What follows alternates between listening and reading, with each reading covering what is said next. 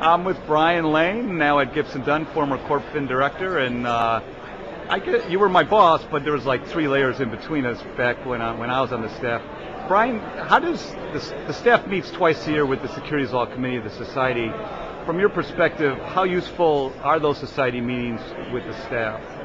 I know that when I was the director, I always enjoyed meeting with the society, and the tradition has continued regardless of who the director is. And I think that the staff likes the society. One is they're a pragmatic bunch, and they're also good people.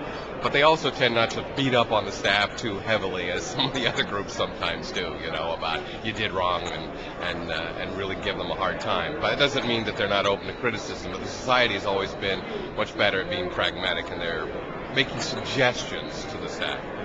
I look forward to our panel on Saturday, and congratulations on joining the National Board of the Society. Thanks, Brock. Thanks, Brian.